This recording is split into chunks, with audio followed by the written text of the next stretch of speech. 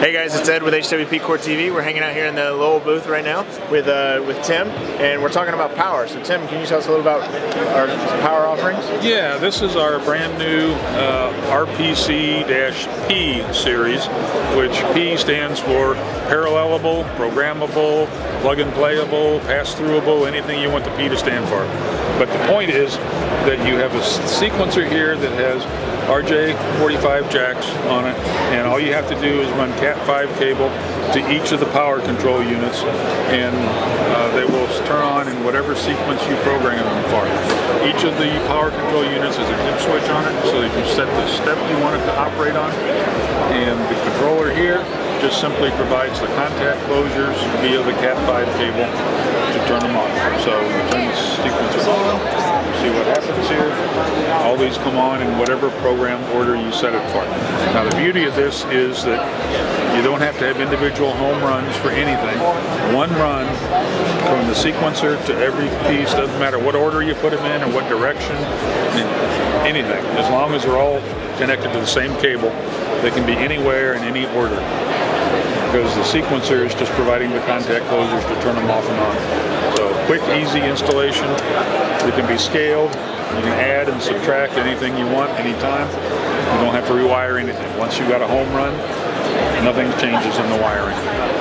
So we also have relay modules for this system, which don't turn on power, but they turn on dry contacts on a relay, which allows you to use these to control other control systems that require just low voltage contact closures. So if you want more information about that, we have some diagrams on our website and some application pictures. So contact us at www.lowellmfg.com.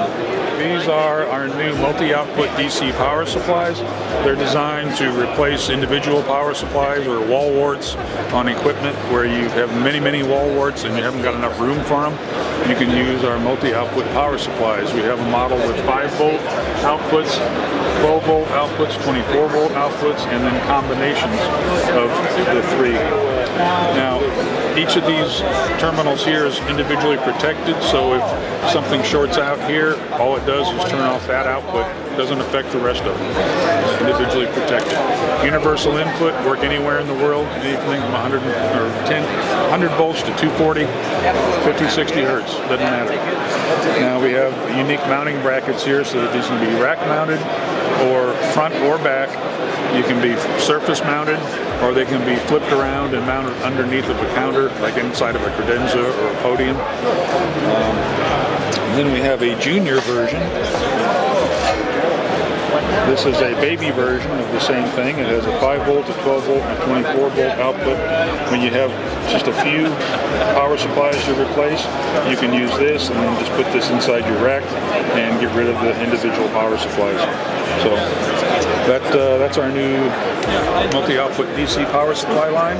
For more information, you can contact us at Lowell. Hey guys, we're going to move over here with Ken and talk about some wall enclosure options. Good day from Orlando.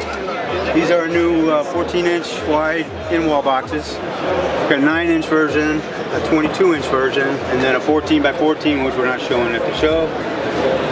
They got rear mounting holes, accumulate all kinds of configurations. These are removable device panels. They come out. Mount equipment. It will rotate around if you need more space. Pop that in. And then a nice cleanup cover. I don't want to talk about that. That'll pop in and hold it there. Then we'll go back over to this side.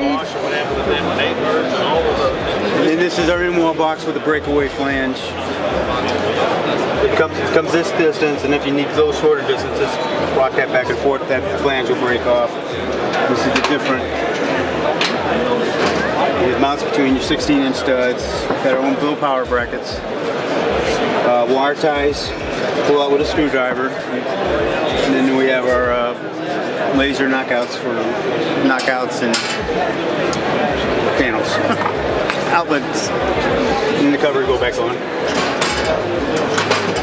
Help clean it up.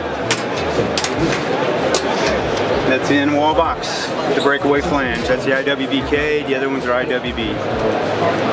So.